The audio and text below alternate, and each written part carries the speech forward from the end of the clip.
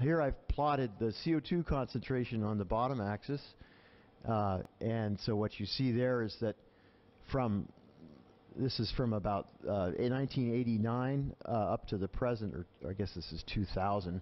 So CO2 has been increasing along this way, and at the same time that CO2 has been increasing, oxygen, which Ralph is measuring, has been falling, and it's been falling by quite a bit.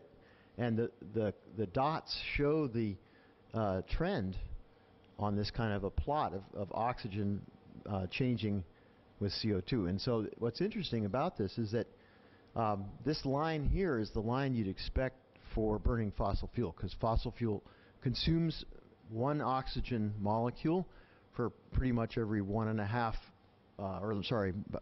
every something like one carbon atom that's burned of fossil fuel. I think the ratio is actually like 1.4 to 1 or something. Anyway, what this tells us is that the amount of oxygen in the atmosphere is not decreasing quite as fast as it ought to be decreasing due to fossil fuel burning. Very interesting. And this is a really important discovery. Ralph was able to show that the biosphere on Earth is actually growing slightly. And the reason you can tell that is that when plants grow, they make oxygen, right? So they replace some of the oxygen that's being consumed by fossil fuel burning.